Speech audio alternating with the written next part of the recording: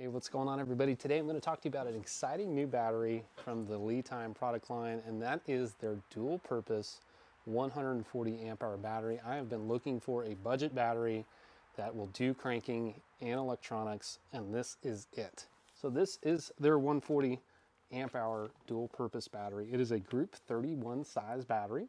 So it's a pretty large footprint. It is a full group 31. So if you've got 24s, they're a couple inches shorter, but this is a full replacement for a lot of your, pretty much any boat out there is going to be running a group 31 size cranking battery, and this guy will drop right in there. 140 amp hours is a ton of power. So that is what the total capacity of the battery is.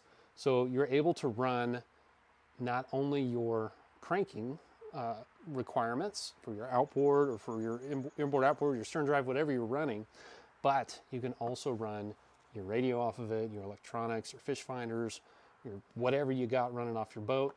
You can really pull on this thing, and it's got a lot of capacity in it at 140 amp hours.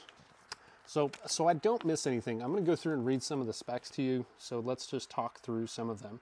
Lithium iron phosphate chemistry. This is what we've covered 1,000 times on this channel.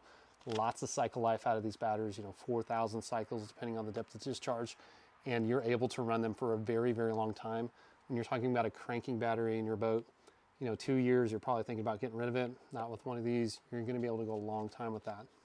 So now that we're talking about a cranking battery, one of the biggest differences between this battery and like a regular 100 amp hour battery is going to be on the BMS and being able to manage that current draw coming through it. So these ones are built a bit differently, especially on the BMS side, to be able to handle those cranking amps because they can pull quite a bit. From a hot cranking amps standpoint, 1500 amps. There's your hot day, pulling on it, 1500 amp cranking capacity. MCA, or your marine cranking, that's basically above freezing. That's going to be 1200 amps, more than enough to cover any of the outboards that you're going to run into. Cold cranking amps at 900. Max continuous discharge current at 1C or 140 amps. That's 1792 watts, which is a lot. Dimensions wise, it's going to be 13 inches across, 6.7 inches deep, and 8.5 inches tall. ABS plastic housing, IPS 67 rated here. And then it's got your basic features here where we got, it is self-heated. I almost forgot that. Okay, so let's talk about some of the features. So it's got your traditional protections. Obviously, it's now set up for cranking, so you're going to have a really high, peak output current on it. It's going to have high temperature protection, low temperature charge protection. But it doesn't quite need that because it's self-heated. So there's heating elements in here. And why that matters, let's just say you fish up in the north and you fire up your motor on a cold day. If you have low temperature charge protection, it's just not going to accept that charge. So if you crank it, you may not be recharging your battery. Since it's self-heated, once you apply that current to it, or that higher voltage to it, it's going to heat itself up and be able to accept that charge in freezing conditions. So it's self-heated. If that matters to you and the climate that you operate in, you definitely need to pay attention to that. You want a self-heated battery. Not all of them are. So take a look into that. So I know, just looking on the website, it says that it's up to 225 horsepower rated. I'm not really sure what that means. This is obviously a 115. It spins this motor over just fine. I've been running it, just ran at Texoma yesterday.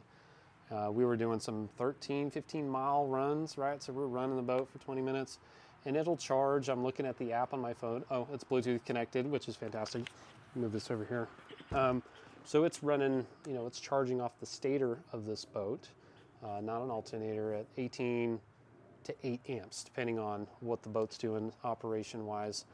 So I've had no issues with this boat running this motor with this battery, and it is a stator setup. Now it does say in the instructions this product does not apply to outboard motors that use a charging coil instead of an alternator. I'm assuming they mean a stator by charging coil. Not sure what the side effect is there. I've not had any issues with it. Been running fine. What was I talking about with Bluetooth? It's got Bluetooth connectivity. Let's talk about that for a second. So within the first page here, and I'll put up a screenshot of what we're doing. Where is it? No, it's actually right on top of the battery. There's a QR code. It's probably in the manual as well to be able to download the app. The only thing that's quirky about the app is everything sets up fine. I have multiple LiTime batteries with Bluetooth, so I'm able to see each one and label them. The only thing's a little quirky about it, it's like when you go into the app, you have to disconnect from it and reconnect from it for it to sync up. And so if you look on it on your phone, you go fishing, you do whatever, you pull it up 5 hours later, you're gonna have to disconnect, reconnect. It's just 2 taps of a button, it's not a big deal, but if you open the app, you're gonna wait for it to do something, it's not gonna do anything to you do that. That's the only quirk. I'm sure it's a simple software update, and then they'll get that sorted out. All things considered, I wanna go back to the size of the motor. I think I got off topic with the 115.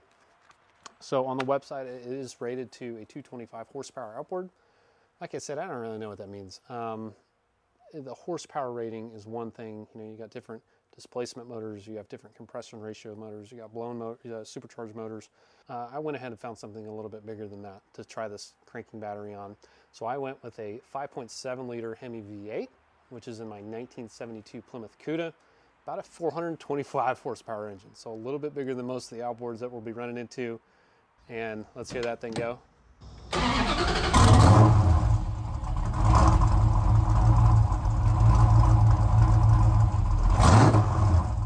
Okay, so I think we've made our point. I'm really, really happy with this battery. So right now this boat operates off of just 2 batteries. When I bought it, I had 5. I had a cranking battery, I had 3 trolling motor, 12 volts, and then I had an electronics battery. I now have 2 batteries in this boat. I have a 36 volt LiTime for the trolling motor, and I have this battery here that runs all my electronics. All my graphs on pull about 8 amps, so I pull it up in the app. All my graphs running will run it at 8 amps. And you know, I run the graphs all day. I go fishing, I run around, it charges a little bit. At the end of the day, I'm at like 87 to 90% state of charge. So nothing to be concerned about. Lots and lots of power available to be able to use for all day of fishing and running your electronics. It makes for a very simple setup in your boat if you go this route. You know, a lot of people these days are running an AGM or a lead acid cranking battery. Then they've got an electronics battery, then they got the trolling motor batteries. You know, that's more banks to charge. That could be an issue with a charger. To me, if it's not on the boat, it can't fail. And so I've only got 2 batteries on the boat, 2 banks of charging to worry about instead of 4 or 5, which I think is really nice. All things considered, I've got no concerns with this battery whatsoever. It's been running fantastic. The price point is awesome. I will have links in the description. Please feel free to let me know down below in the comments if there's anything you'd like me to test with it or try out or get you some feedback from something. Would love to do that. Thanks for coming along, and we'll see you on the next time.